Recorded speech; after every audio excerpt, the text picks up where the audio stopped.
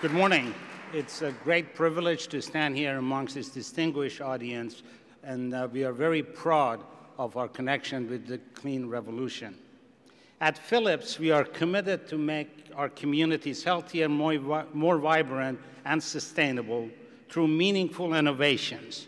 We are proud to be part of a clean revolution, and our goal is to improve the lives of 3 billion people annually by 2025.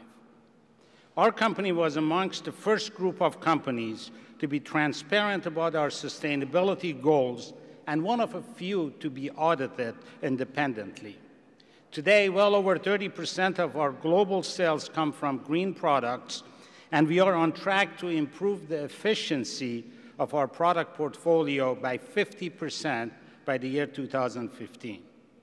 We are equally committed to the sustainability of our own facilities. The most recent example is the installation of a wind turbine at one of our largest manufacturing facilities in Fall River, Massachusetts. These 2-megawatt turbines produces 70% of energy requirements for that facility. I'm very proud that for the second year in a row, Philips was named a super sector leader in Dow Jones Sustainability Index. But you know, here today, energy efficiency is really a crucial element of the sustainability equation. So the key question for us is, how can companies and governments work together to meet the current economic challenges while making strides in sustainability? We believe the time is right for the public and private sectors to join forces in stimulating investments in new technologies, fostering innovations, but more importantly, help accelerate the market penetration of these new green technologies. An example of public-private partnership in fostering innovation was the U.S. Department of Energy's recent L-Prize challenge for developing an LED equivalent for a 60-watt incandescent that uses less than 10 watts of electricity, a challenge that Philips embraced and won the prize. Just imagine, by changing only half of the lights in the United States alone to this energy-efficient light would save $50 billion annually. That's equivalent output of 198 medium-sized generating stations. The public-private partnership is even more paramount at the local level. Cities already account for 70% of all energy consumption. And as cities expand, there will be more demand for energy supply. But the truth is that more than 65% of world's lighting is based on old technologies.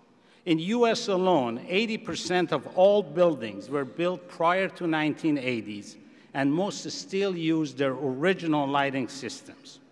With 20% of all electricity consumption for lighting, the big opportunity, the real and immediate opportunity, is retrofitting the existing buildings.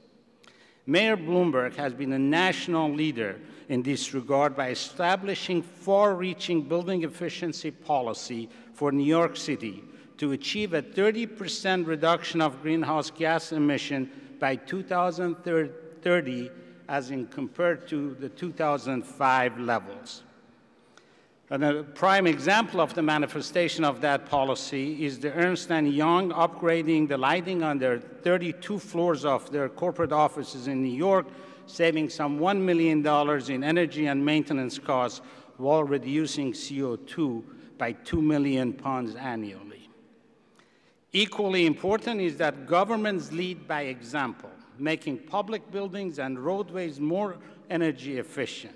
It is really a triple win: save energy, reduce emission, and create green jobs. Of course, the innovation in LED lightings are not just limited to energy saving.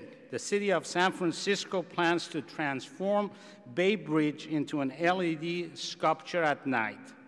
A study commissioned by the city found that they will enhance their community and generate more than $100 million in tourist revenue as a result of that transformation. That proves that what's good for environment can also be very good for business. Philips is committed to be a partner in innovation and working together with our stakeholders. We aim to share expertise and co-create innovative solutions that will make a difference to clean revolution. After all, light is fundamental to life. I am very optimistic of the role that the United States will play. Our country has traditionally done that. And to paraphrase another British Prime Minister who said that America always chooses right, but only after having exhausted our other options. This time, I think we need to be a little bit faster. Thank you very much.